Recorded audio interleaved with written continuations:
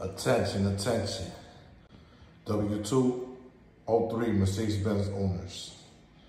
Do not drive with the factory donut. It's a no-no. It'll mess up your wheel hub or your differential in the back. Don't ever do it. I did it. I messed up 2 wheel hubs already. Twice I did the same mistake. But this time the mistake cost me more money. Last time it cost me $58 for a wheel hub or $100, something like that. Plus like $200 labor to get installed.